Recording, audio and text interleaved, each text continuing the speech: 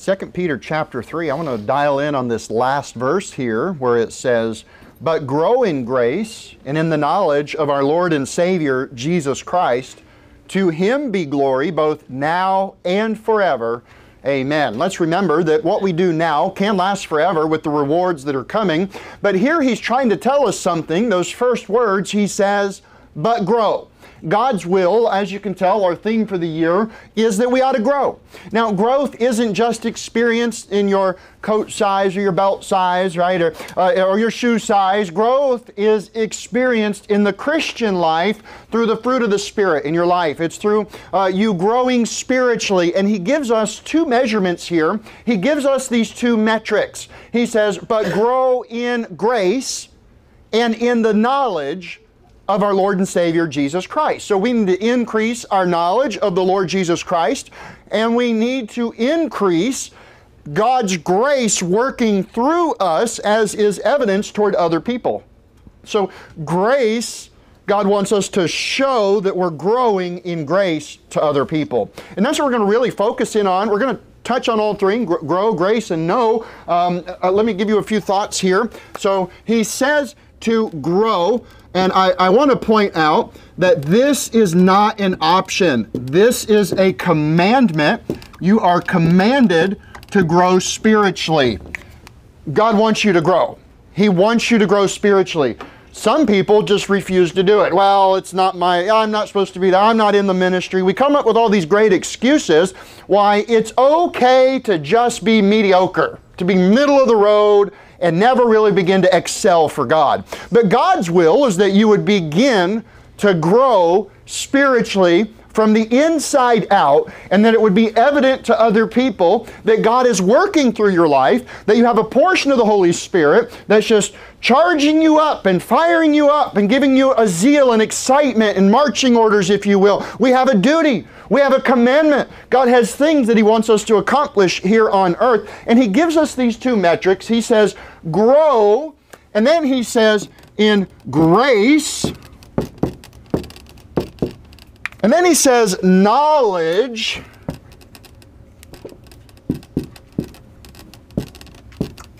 So He wants us to know more spiritually.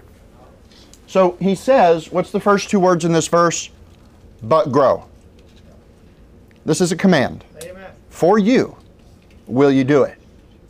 Or are you going to dig in your heels and just say, no, not me, I'm not ready, I've got other things I'm trying to do while I'm here on this earth? No. Notice he's at the end of that verse, he says that He gets the glory when He says, to Him be the glory both now in your life and forever in eternity. And the more that we give Him the glory by growing now, the more He'll reward us forever in eternity. He has a big plan for us, and we're a little puzzle piece in the big picture. The question is, will you fill up the boundaries, the borders of that puzzle piece that God has for you? God has a ministry for you as an individual. Listen, you know what makes this church so great? It's every individual that's choosing to grow, person by person, day by day. Every day that you dig into the Word of God, you begin to grow. I want to show you a couple areas of growth. Go to 2 Kings chapter 19. God said grow. And I ask you, how are you growing? Where have you grown over this past year or the past 5, 6 years as we come up on a 6-year anniversary with our church? And it's important for us as Christians to have some zeal and some excitement. We shouldn't have this defeated mentality. Oh man, boy, the devil's got us on the run. Well, I'm just trying to survive. That doesn't please the Lord. Listen, I know we're going to go through times of suffering, and yea, though I walk through the valley of the shadow of death, right? But listen, we shouldn't be afraid. We've not been given the spirit of fear. We've been given a spirit of power and of love and of a sound mind. And if we use those things and let that grace of God work through us to where it becomes evident to those that are around us, we can see God's victory in our life. I believe it's important for you to have Christ confidence in your life and understand there's a big vision that God has for you. And until you get on His plan, you're just going to have failures in your life because God's trying to get your attention. When you get on His plan and you say, you know what, Lord, I need to scrap my plans. I've got this thing I'm focused on and I need to let go. I need to focus on You. I need to see Your will for my life and my spiritual growth. And when when you set your sights on that, then God will begin to bless you in other areas of your life. Too many times we get tangled up and tripped up and we stumble at the problems in this world, and it's because we're not focusing on our growth. We're too worried about what's going on down here. We forget to give Him the glory. And listen, I want you to know something. Your Father wants to bless you. God does want His children to have great blessings. There were many millionaires in the Bible, and they didn't start out that way. They had to grow through hard times and become responsible, mature, able to handle these blessings so that they could be the conduit or the messenger of the blessing that they let go to other people. God wants to increase you with gifts and grace so that you can give it to somebody else, not just hold on to it for yourself. We need to see God's blessing in our life. And listen, I want you to understand this. It is God's will that you would ask Him for more blessings. It is God's will that you would ask Him for areas of spiritual growth.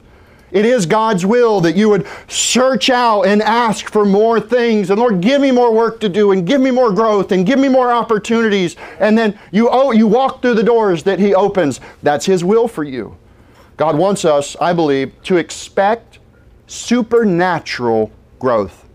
God wants us to expect big things. Climbing big mountains, our confidence is in Him. Now you're in 2 Kings 19. This is an interesting portion of the story where Isaiah the prophet comes and he's preaching to Hezekiah. This was a time of war. They were dealing with a famine. The food was low. Everybody was discouraged. The enemy was, using their words to tear them down, and they started to believe the lie. And God sent His prophet to give them an encouraging word and give them some promises. If you will, look at verse number 29.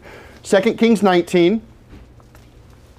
Verse number 29, and this shall be a sign unto thee, ye shall eat this year such things as grow of themselves. And in the second year that which springeth of the same, and in the third year sow ye, and reap, and plant vineyards, and eat the fruits thereof. This was a big promise to them in a very distressed time. This was encouragement, where they're like, I'm at the end of my rope, things aren't working, everything's failing, I don't know what to do, I don't know where to go. They went to God. He prayed to God, and God answered by sending Isaiah with an answer from the Lord, and He says, here's what I'm going to do for you. He says, you get ready to grow, you get ready to eat, and then next year you're going to eat again, and then the third year you're going to grow your own garden, and things are going to begin to spring up. Look at the next verse, verse 30. He says, and the remnant, that's the remainder, the last few that were left, and the remnant that is escaped out of the house of Judah shall yet again take root downward and bear fruit upward. Listen, when you put your root in the Word of God, you'll begin to get some spiritual fruit springing up in your life. And when fruit begins to come upward, that's when God can work miracles in your life. Whether it's a good day or a bad day, you ought to have a smile on your face because God's been good to you. Look at the next verse, verse 31. For out of Jerusalem shall go forth a remnant, and they that escape out of Mount Zion, the zeal of the Lord of hosts shall do this. Zeal's a strong word. Go just a few pages, go to 1 Chronicles chapter 4. The zeal of the Lord. You know what the zeal, God is excited to bless His people and pull them out of the miry pit, pull them out of a distressed time. He says, I know you're hurting, I know you're suffering, I know you're going through hard things, but you put it on me, you talk to me, you ask of me, and I've got a big promise for you. You're going to grow, things will spring up, I've got a blessing for you. The problem is most Christians never ask for it. We just have that, what was that old cartoon, Eeyore? Oh, bother. Oh, me, oh, my. What was the other one? Linus, we had the cloud over his head all the time. There was a dark cloud that came in the room. Hey, brother, how you doing? Oh, I don't know. I'm just not sure how things are going. It's like, really? I thought you were a Christian. You know what I love to say? People, how you doing to say, man, if it got any better, I wouldn't be able to stand it. Listen, yeah, I have rough days too, but you know what? I believe through the power of God, the promise of God, and the Holy Spirit of God, and when I lift somebody else up and they smile, they're like, man, that's cool. and I get a smile from somebody else, I believe that the Lord can use us to encourage this distressed world. We have nothing to worry about. We have nothing to be afraid about. This world is temporary. Where we're going is permanent. It's forever. It's amazing. And when we set our sights on that, and we realize that's what we're growing into, it's kind of like, yeah, I've had a few setbacks, but it's okay. God is good. He's provided for everything. Haven't missed a meal. Not missing any limbs. I mean, the children are all good. I mean, think about it. I went and visited somebody in the hospital this week, and I mean, he's having a rough time. Hit his head. He's already had brain damage. There's a metal plate in his head. Caused him to fall. Major problems. I walked into the hospital room. I took Naomi with me. She's usually my silent partner, soul winning. And Naomi has this pink cowgirl hat. And at first I started to tell her, no, leave that at home. This is a serious matter. We're going to minister to the sick and the hurt. She had that big old smile. I said, yeah, come on, it's all right. We'll bring in everybody through the hospital. We're going through all these floors trying to find them. And everybody was just encouraged and said, oh, wow, cool, I love it. Can I have that hat? We got into that room, and this young man who has been down and distressed all day, his whole family's pouring over him with this look of anguish and pain, because what he's going through is a big deal. When half of his body's not working right, one of his eyes, it looks terrible. He's dealing with major brain trauma. This is a rough time.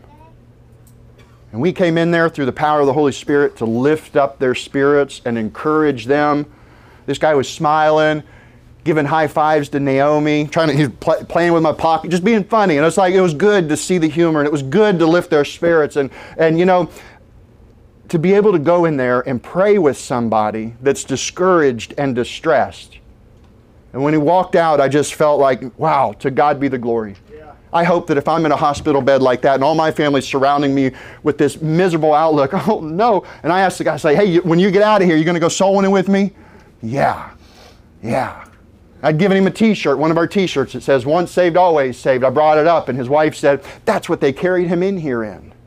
Well, praise the Lord, I hope they carry him out in it. I hope he walks out in it. And I'm asking God to heal that young man and to help him and protect that family. And listen, we have the power of the positive Holy Spirit, the good news, and we should carry this to people that are broken and downtrodden and encourage them and lift them up. And we need to quit listening to the bad news and repeating their outlook, their doom and gloom. We've got good news. It's forever. I don't care what the Federal Reserve does. Look, I've got the Lord Jesus Christ, and He paves the streets with gold in heaven, and we have that to look forward to.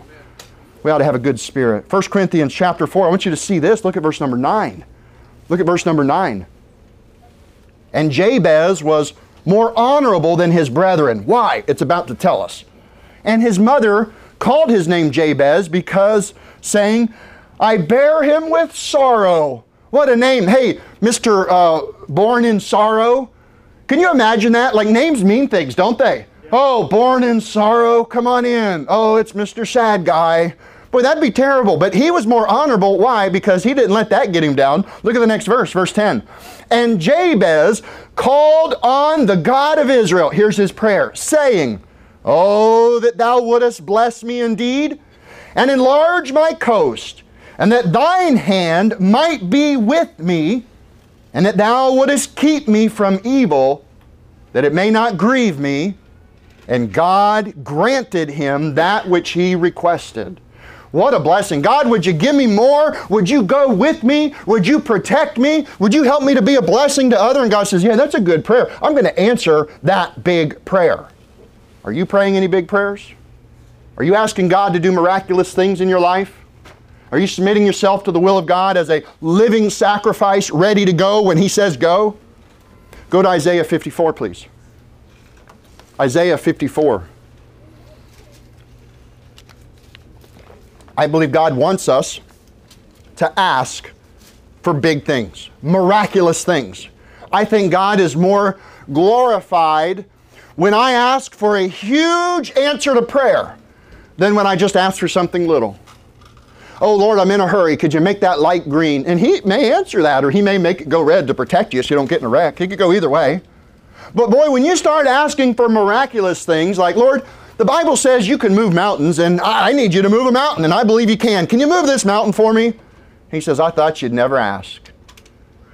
Instead, we get the shovel and we're like, oh, it's going to take forever. I'm going to try real hard. I'm going to die trying. You know, we have this bad attitude. That's not right. That's not of the Holy Spirit. That's of our own spirit. We need to look to God. We need to let Him work. Isaiah 52. Now, we know Isaiah 53 is famous as the prophecy of the Lord Jesus Christ. So many great verses there about Him. And then we get into this sort of a millennial promise, but it applies today in chapter 54. Look at verse number 2.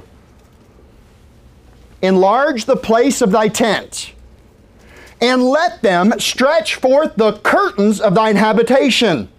Spare not, lengthen thy cords, and strengthen thy stakes. Now he's talking about a tent. Here, boy, he's talking about one of those big tops, like a big revival tent. He's like, stretch it out, get taller, get bigger, expect God to do big things. This is God promising it to His children.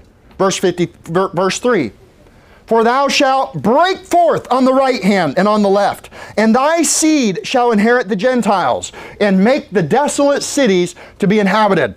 Fear not, for thou shalt not be ashamed, neither shalt thou be confounded, for thou shalt not be put to shame, for thou shalt forget the shame of thy youth, and shall not remember the reproach of thy widowhood anymore. God's trying to give them some good news. You know what? I know you had some mistakes in the past. Don't worry about that. You just work for me. You expect big things. You ask for great things for the purpose of the next generation. Did you notice there was a blessing to the seed? We ask for God's help here, that this wouldn't just be a flash in the pan ministry, that it would be something that we can hand down and pass the torch to the next generation, that we can pass it on, and the children that are in the church today that sit over here and play these musical instruments, that one day us old men, we're going to sit down and we're going to learn from them. They're going to preach and they're going to teach, and we're going to rub the heads of our grandbabies, and we're going to watch God do a multi-generational work. That's our prayer, isn't it?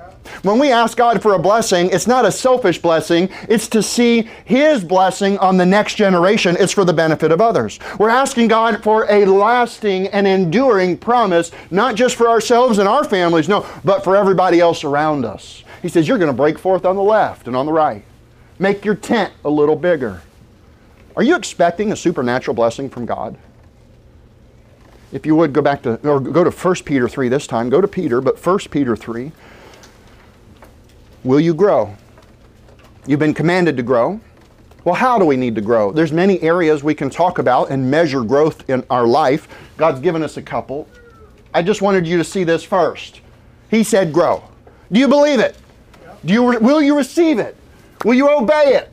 Will you find some way in your life to grow where you can say, Lord, I'm not growing here. I need to grow here. I want to get this out of my life and I want to grow over here. Show me, help me, guide me. I'll go.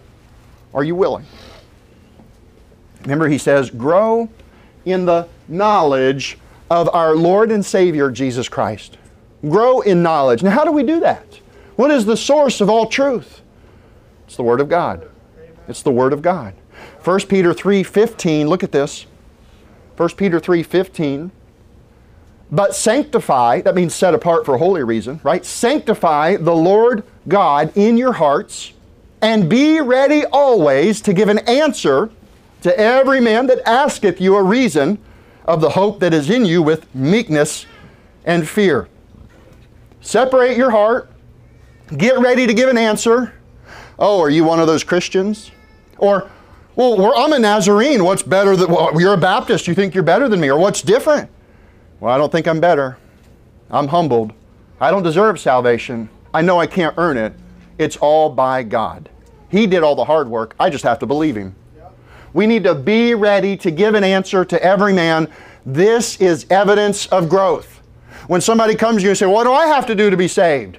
Can you answer them? Can you open it? Can you show them? You believed it to get saved, and you can give them your testimony, but are you prepared to give them God's testimony? Have you exercised yourself and prepared yourself to be a witness for Him to teach the gospel?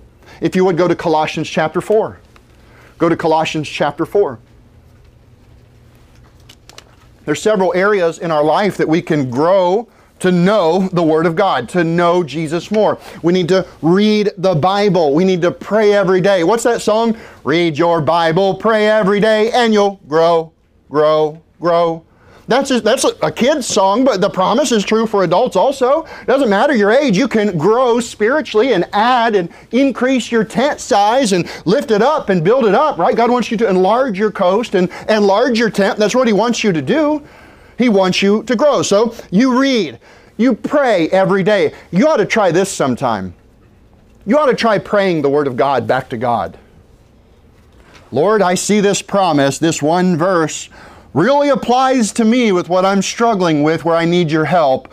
I'm going to pray it to you because you promised, and I'm going to pray it to you believing I'll receive that promise from you. I need a blessing. I'm going to pray your word. You should try praying God's word back to Him. Read the Bible, pray. You need to study the Bible. You know, all the other New Bible translations, they delete that word because they don't want you to study it for yourself.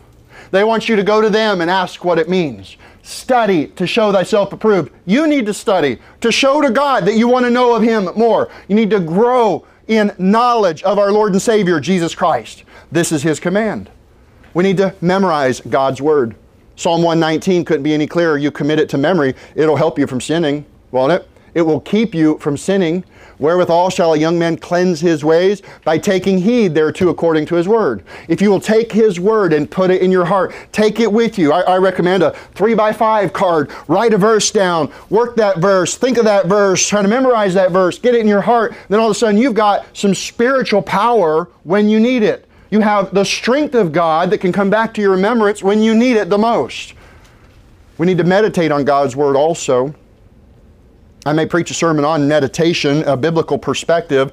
We were talking about it with Brother Dustin, Brother Jake and I were talking about it. There's 20 mentions of the word meditate in the Bible, and each one gives us a little bit of an insight, a little bit of a key, or the purpose, or the application. There's some overflow. It wouldn't be a 20-point sermon, but we are to meditate on His Word. Sometimes we get up and we read our daily proverb, or however you start your day, and well, you may not make it very far, but you really dig in deep on one concept.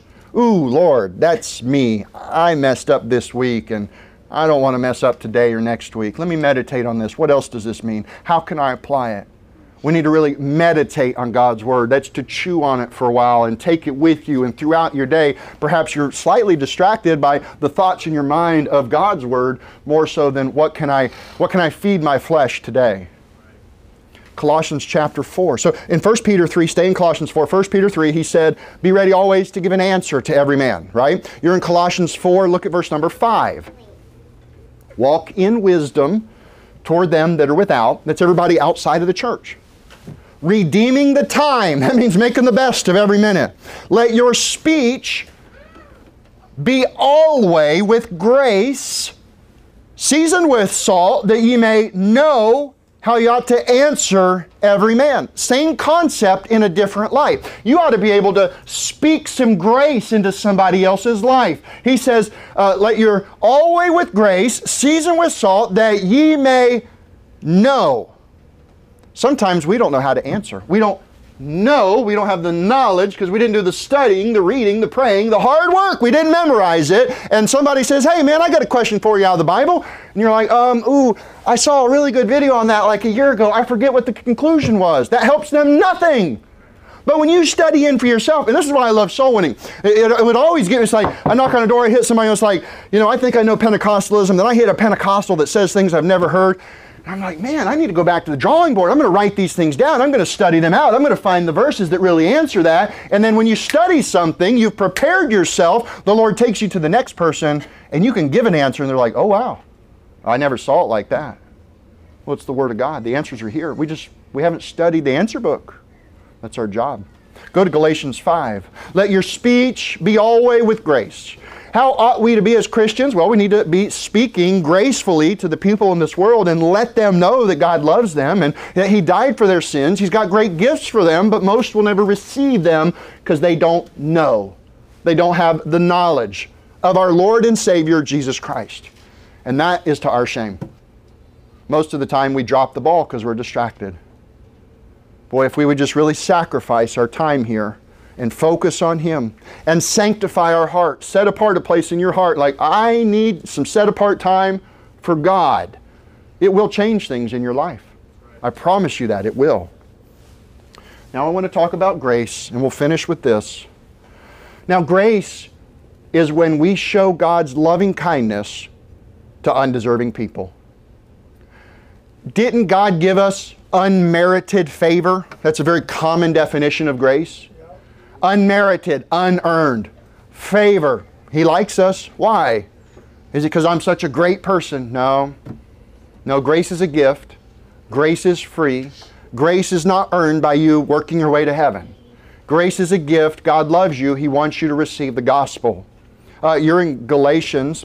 We touched on this, I think it was last week. Look at verse number 22. Galatians 5, verse number 22. How do we show loving kindness to others? But the fruit of the Spirit is love. Love, so we're supposed to love others. Joy, we're happy. We have true joy that no man can take our joy. Peace. You know, blessed be the peacemakers. I know the news is telling us about all these different worlds and all these different countries, and if you don't hate the North Koreans or the Russians or the Palestinians, then you're not right with the news. But I want to be right with God, and I could care less about every other country. I want to be a peacemaker in my space, and I want to be a peacemaker here, and I don't want to advocate for war. I want to be able to defend my house in freedom that God's given us over here, and I want to be a peacemaker with my friends, my neighbors, with strangers, with the lost. That's what God's called us to do, to reconcile people unto Him. Love, joy, peace. And let me make a suggestion right now. I mentioned memorization. Take a 3x5, write these verses down, take them with you this week. Be able to memorize and preach these if anybody needs to know what Christianity ought to look like. Next time somebody says, yeah, those Christians, a bunch of hypocrites, you can say, well, if I could just tell you, they're fake Christians. They preach a fake gospel out of a fake Bible. They preach another Jesus. But let me tell you what true Christianity ought to look like. Love, joy, peace, long-suffering, putting up with somebody for a long time. God put up with you. In fact, I think He still does, doesn't He? Oh, yeah. Yeah, He's still patient with you. Long-suffering, gentleness, not rough, gentleness with others, goodness, faith, meekness, temperance. Temperance, your temperature doesn't rise when things don't go wrong. You're stable throughout all temperatures, right? You can just maintain an even keel, and you're not just set off. You don't fly off the handle and lose your temper.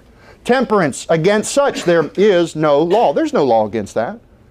There is no law. If you'll memorize these and apply them to your life, I promise you it will help you. Now go to Ephesians chapter 4. Ephesians chapter number 4. So what to Christianity look like? Well, it ought to be us showing grace to others, and be ready always to give an answer. And we ought to let our speech be with grace, seasoned with salt, that we may know how to answer every man. We ought to have the Word of God in our hearts so we can share it with others so they understand the difference. Well, I've been to a church, but what's different? I mean, you have a church and I've been to a church. They're all the same, right? Not really. Not really. Are we in it for God's glory? Are we learning to grow in love? Are we learning to grow in the Word and how we show our love to other people? Ephesians 4, if you would look at verse number 7.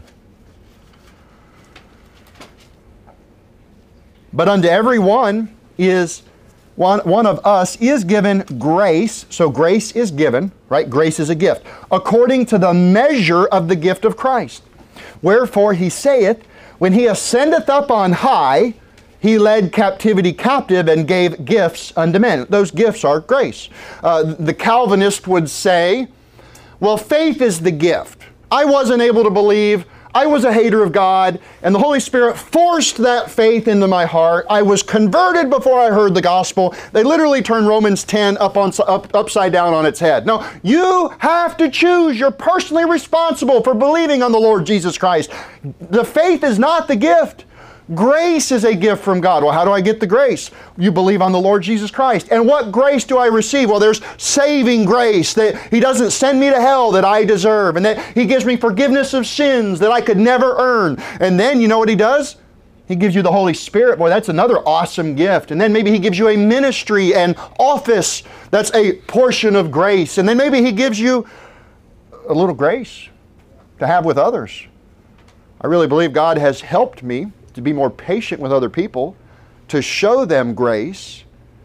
And yet I, as a man, stand here condemned that even this week I've lost my temper with somebody. I didn't say anything too terrible, but I just felt like, man, I really dropped the ball there. I let things get where it shouldn't be, and I've failed, and I beat my chest, and I come to the Lord, Lord, I'm sorry. I made a fool of myself. Well, He continues to show me grace. And now I need to take that grace and show it to somebody else. And I need to go back and say, hey man, I'm sorry. Love you. There's no point in that. God's given us grace as a gift. He wants us to share it with the world. The world doesn't have that. The other religions don't have it. But through the power of His Holy Spirit, we can. I believe it's important for us to show kindness and blessings, just as God has given you. Who would raise their hand and say, I have a blessing from God I don't deserve, it was a gift. I've got things that whoa, this is more than I can handle, this is more than I deserve, this is bigger than... He says, amen. That's your Father, He loves you. Now look at verse 11. Ephesians 4, verse 11. And He gave some apostles and some prophets and some evangelists and some pastors and teachers. So He gave. These offices can be gifts for the local church. The fact that we have several men that want to be teachers and they come and preach on men's preaching night, that's a gift. God is giving you a message through that man because he has the Holy Spirit and it's going to touch your heart if you'll let it. Right? God gives us offices because He loves us. He says in verse 12, for the perfecting of the saints, so we can get more complete. For the work of the ministry, so we can get more done. For the edifying of the body of Christ, to build up His local church, to edify. It's an edifice, a building, to continue to add more, to be able to do more for God's glory. Now it gets interesting here in verse 13. He says, till we all come into the unity of the faith. Okay, so we got to get on the same page. And of the knowledge of the Son of God unto a perfect man. Again, perfect doesn't mean sinless perfection. It means completion as we grow up. The example I always use, the midwife on our last baby, she's like, she's perfect. And I'm like, I know she is. And she's got all her fingers and toes and her eyes are open and and I'm like, no, she's perfect, right? God looks at us and He wants us to be complete. Some of us are not complete because we're not growing as we ought to. Our growth has been hindered or retarded. Verse 13 though, in the second half, look what he says. This is important. Unto the measure of the stature of the fullness of Christ. We measure ourselves to the stature or the height of Christ, unto the measure of the stature of the fullness of Christ. One day we're going to be just like Him in the resurrection in regard to our holy body. Right now we don't have a holy body.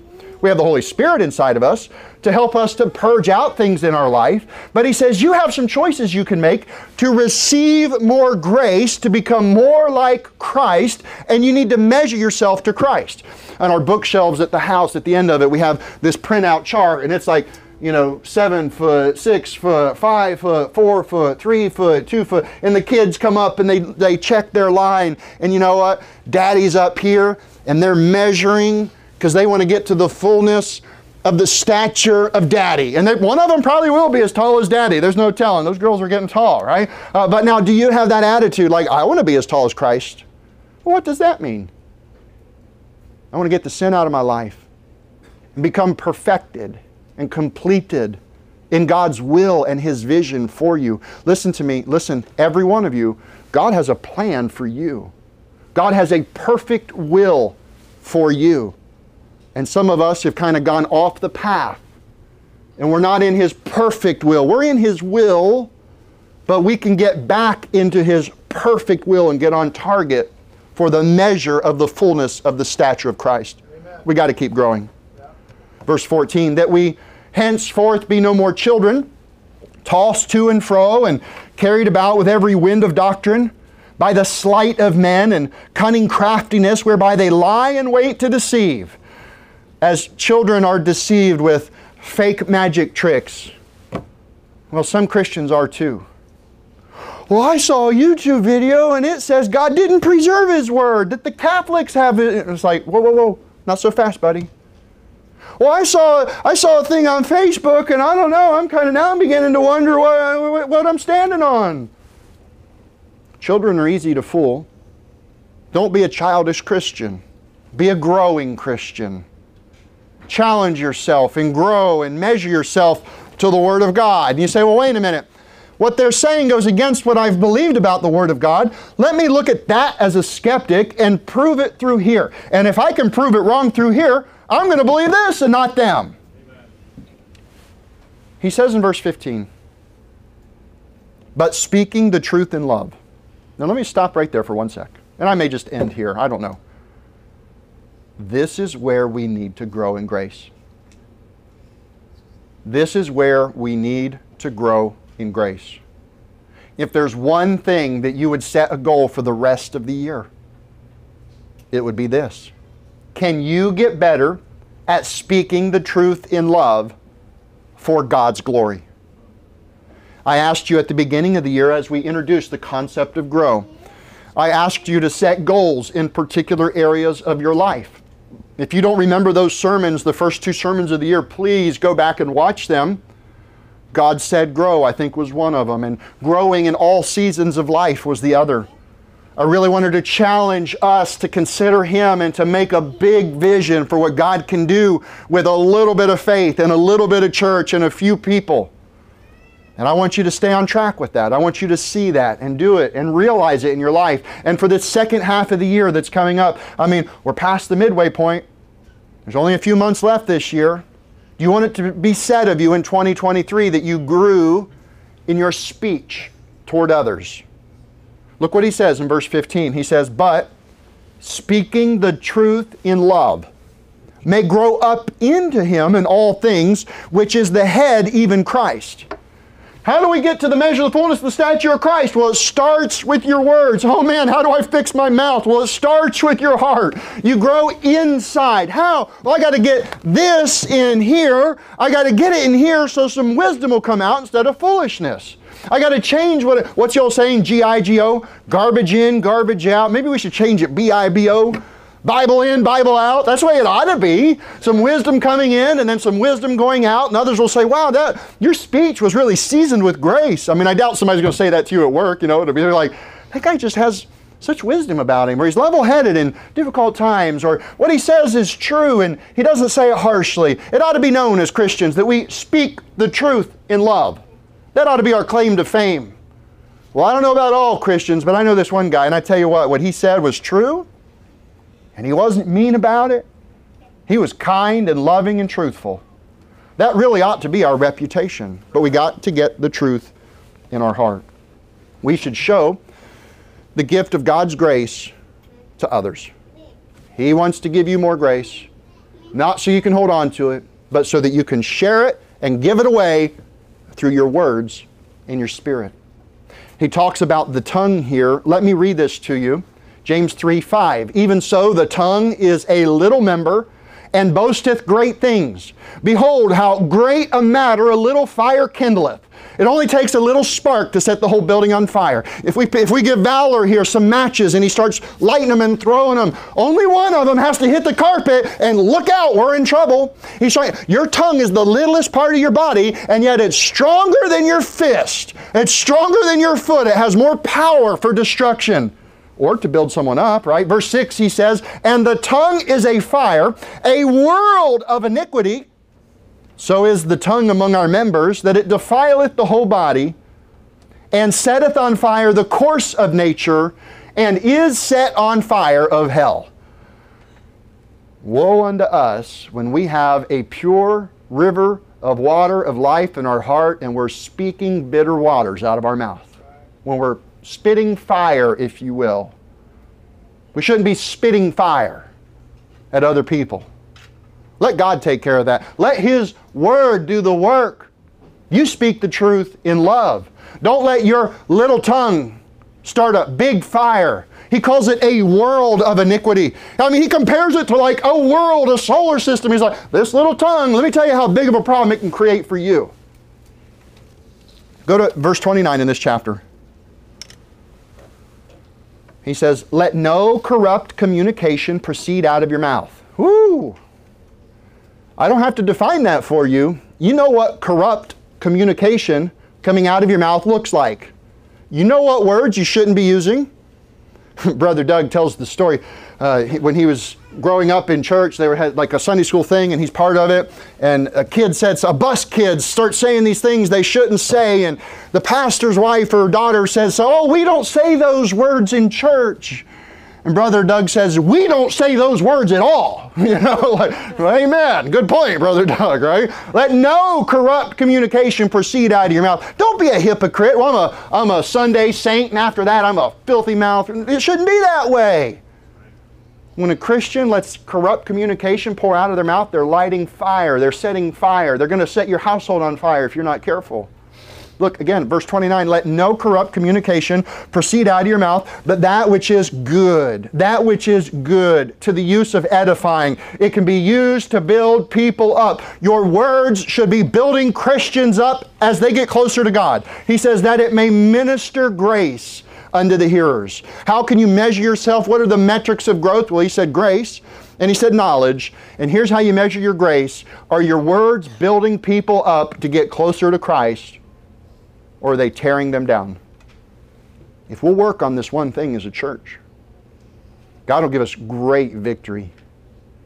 As a preacher that's grown up on a church pew in many different churches in different states, under different good men of God and some failures, I've always heard men talk about having roast preacher for lunch, where they go home and they start saying, "Well, old preacher, I heard him preach that one before. He did it better last time." Or, "I remember the other guy. He preached it a lot better than this guy." Or, "Look, I'm a sinner just like you, and I'm striving to get better just like you, and I don't want to go home and tear you down either."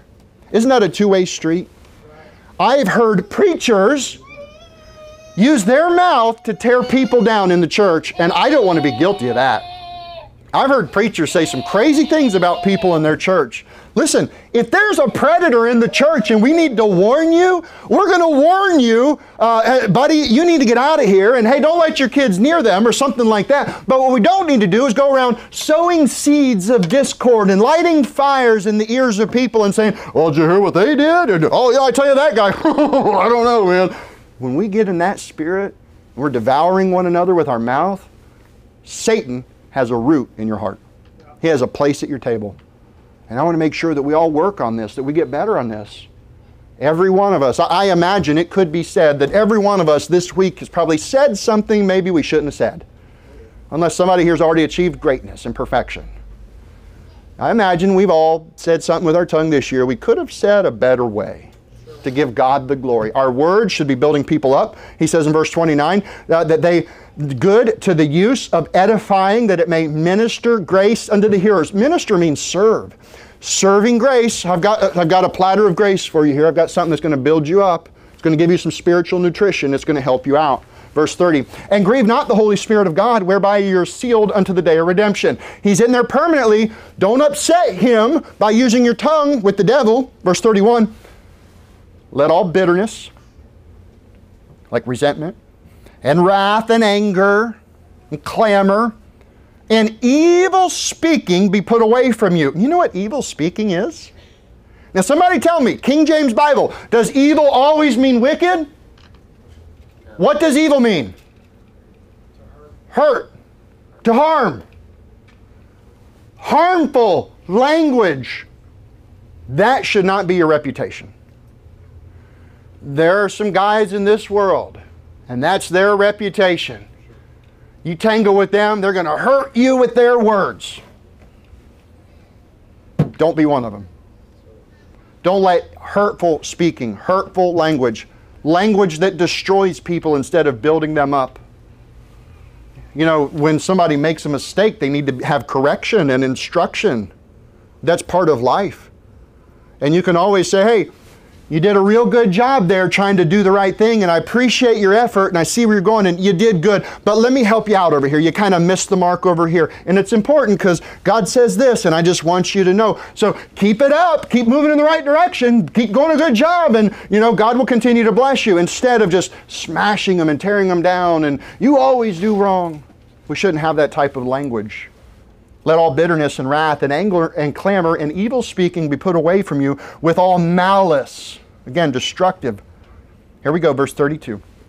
And be ye kind one to another, tender-hearted, tender-hearted, forgiving one another, even as God for Christ's sake hath forgiven you. Be quick to forgive somebody, but this word tender heart. Who is it in the Bible that has a heart like God?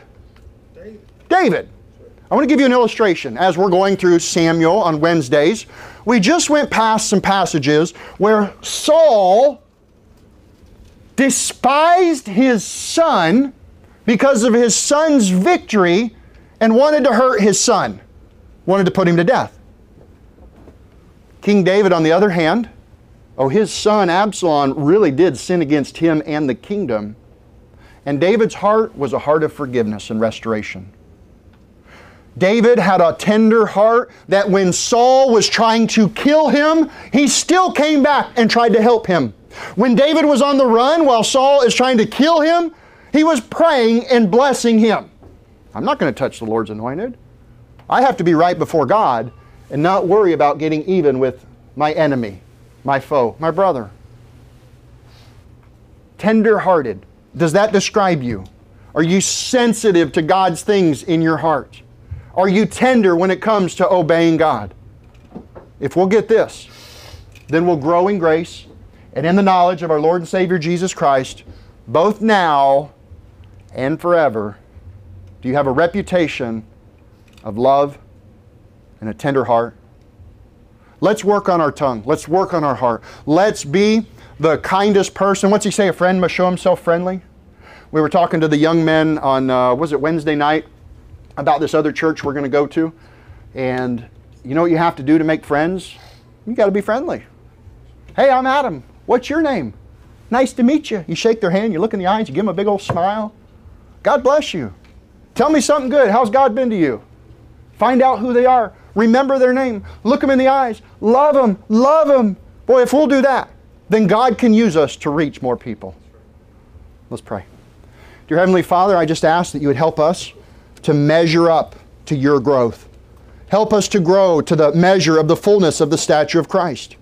Lord, I pray that you would give us spiritual fruit. Give us more gifts of grace that we can share with others. And Lord, we put it all in your hands. We love you. We're so thankful for everything you've given us.